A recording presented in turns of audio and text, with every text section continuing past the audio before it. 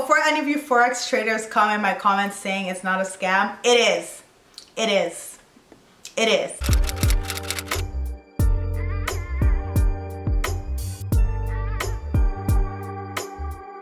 Hi everyone, welcome back to my channel. My name is Reni. If you're new here, welcome. And if you're returning, welcome back. I appreciate each and every one of you for taking your time to watch this video. So on my channel, I do fashion, finance, lifestyle, and much more. Today, we're gonna talk all about something that has to do with finance. So, in the end of 2017, Reni, got involved with an MLM, okay?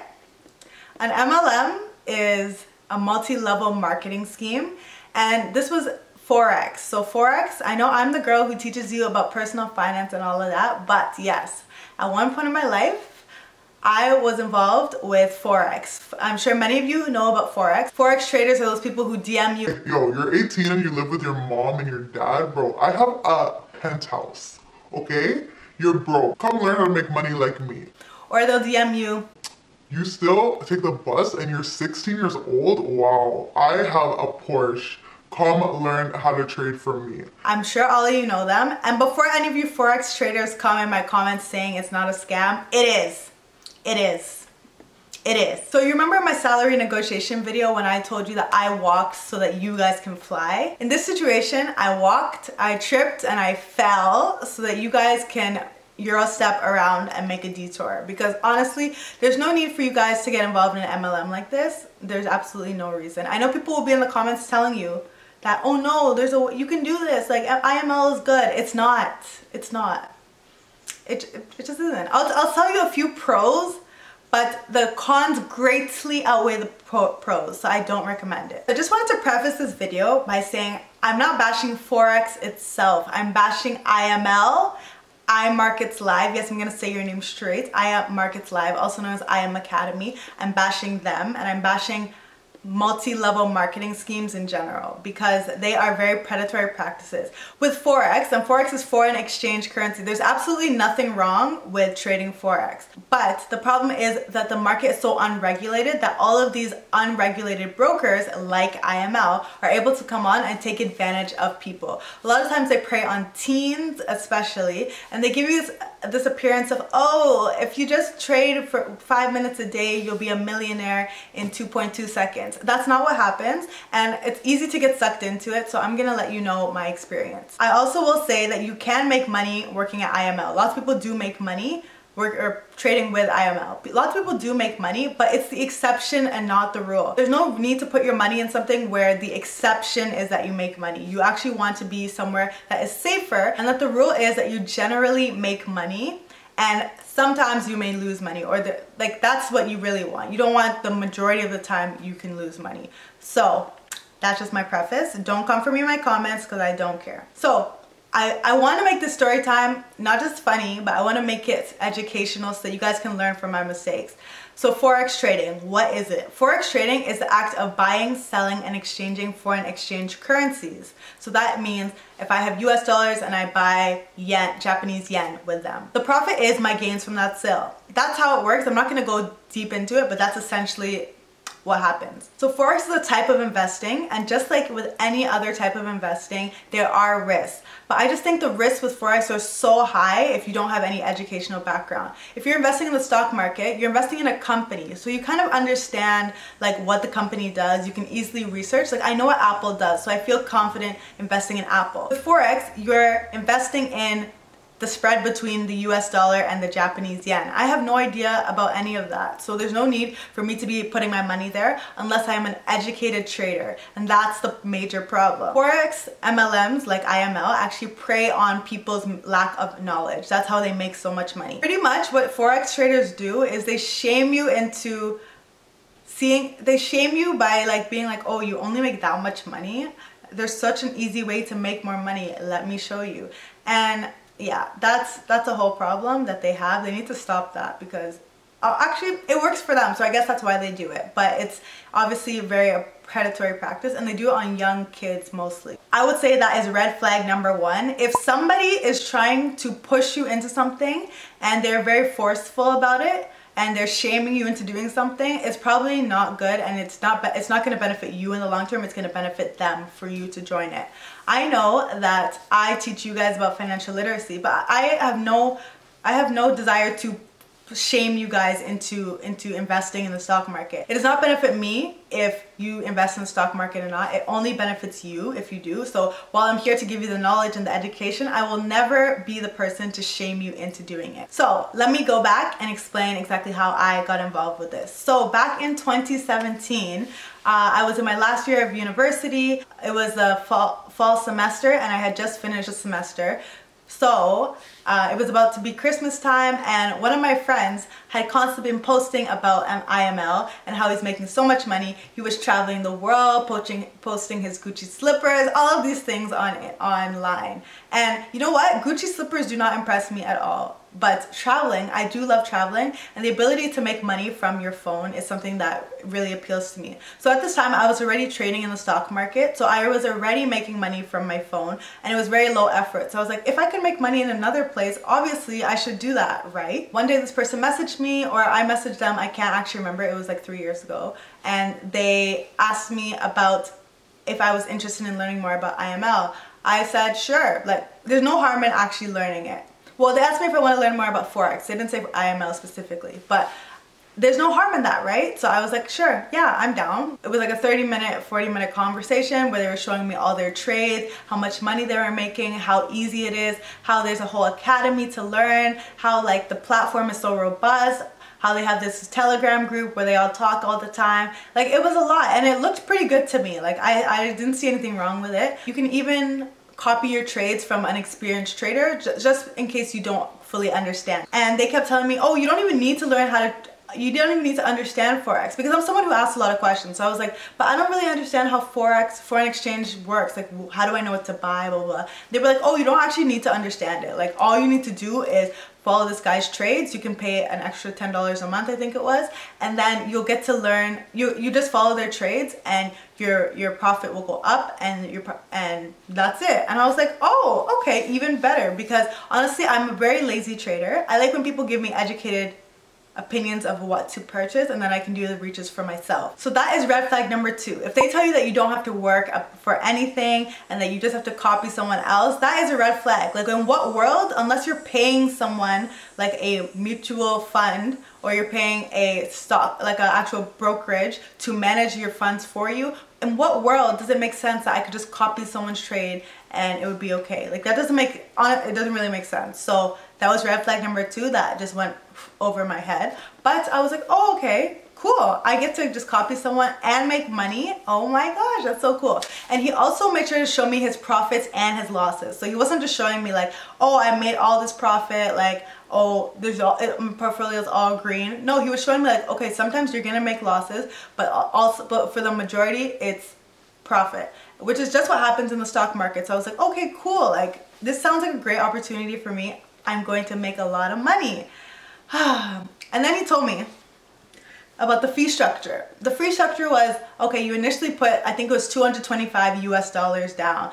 Now, why would like $225? That's like 300 Canadian dollars. I should have been like, no, that's too much to open an account. Like, who pays $300 to open an account?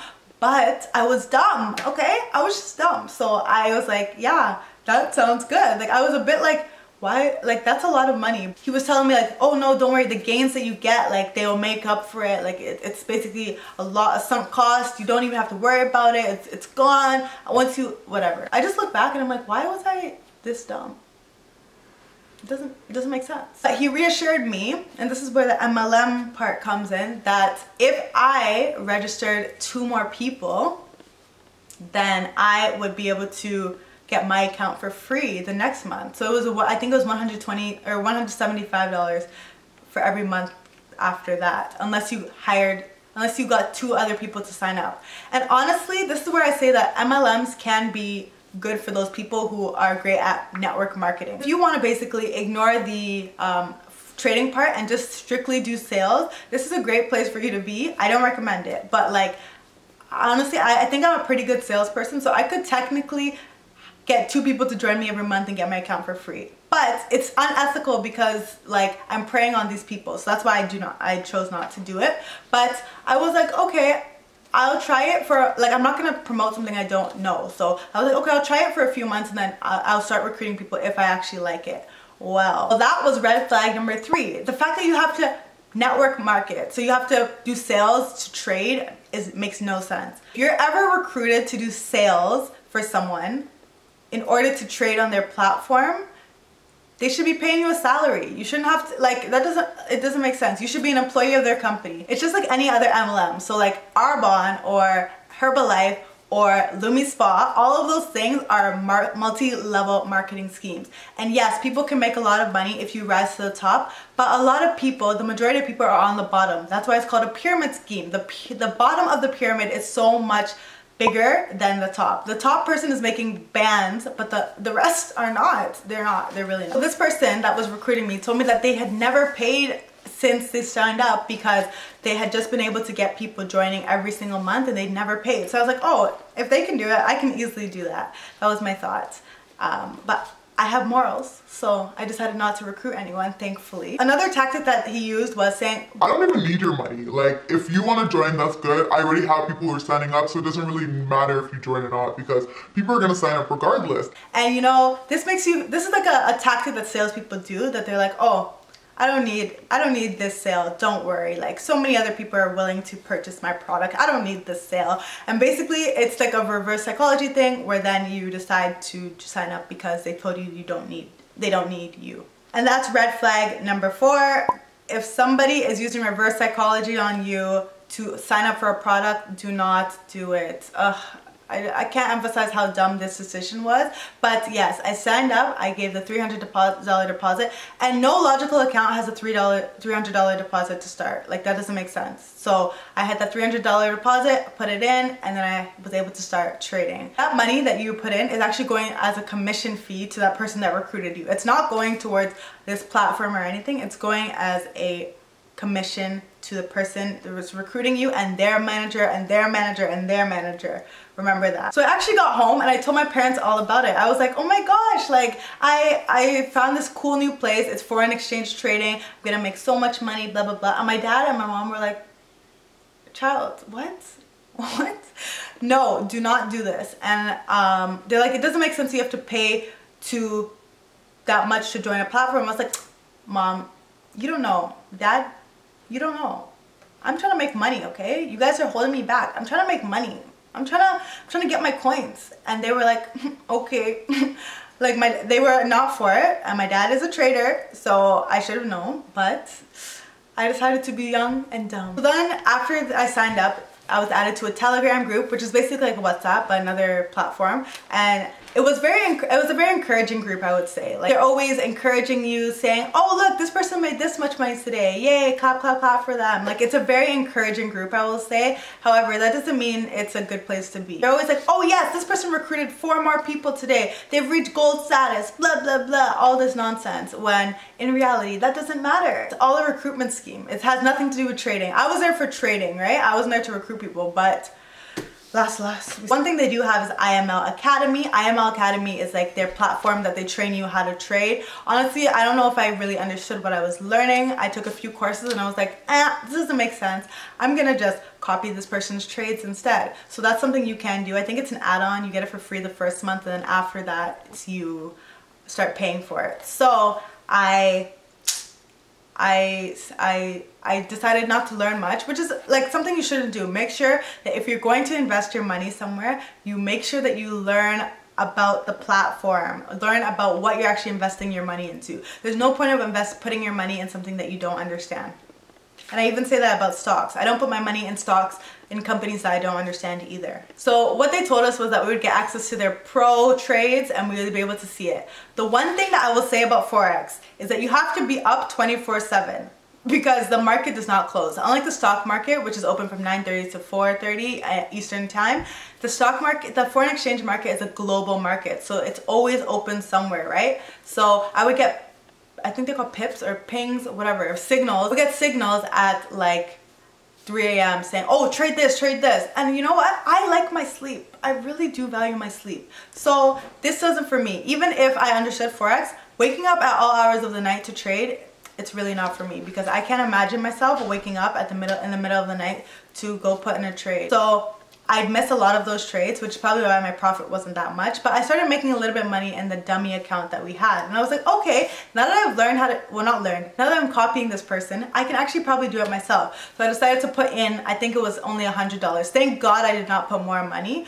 But yes, I put in like $100 and then I started trading with that. And one thing they do as well is they say no risk, no reward. Like you have to put in bare money, put in your money and then you'll get the benefits. And thank God I had sense enough to only put $100. But if you are someone who would put $500, $600, oh, I feel bad for you, because that money is going. Unless you understand Forex, that money is going. So I put $100 and quickly my portfolio just went down and down and down and down. And it was green for a few days, but then it eventually started going down and down and down. It was actually tragic. So I told my friend that, okay, I don't think this is for me. And they were like, no, like give it a chance. You should give this a chance. Another red flag, okay? They're like, just give it one more month. Just give it one more month. If you don't like it, don't worry, like pull out. And I was like, okay, fine. I decided, I don't know why, like I should have been like, oh, my money's already down. I should have just ended my subscription there. But no, Reni is stubborn. So Reni decided to stay for another month. And you know why? I realized why they actually asked me to stay for another month, because they get paid for another month. They get paid for another month. So they get a recruitment fee for every month that I stay on. So again, they got paid because I stayed for another month. It's actually $175 or $125 every single month, and that's US dollars. So that's a lot of money. Like that is a lot of money. For the general brokerage account for like investing in stocks, it's like $25 a quarter. So why would I be paying $175 a month? Explain that to me.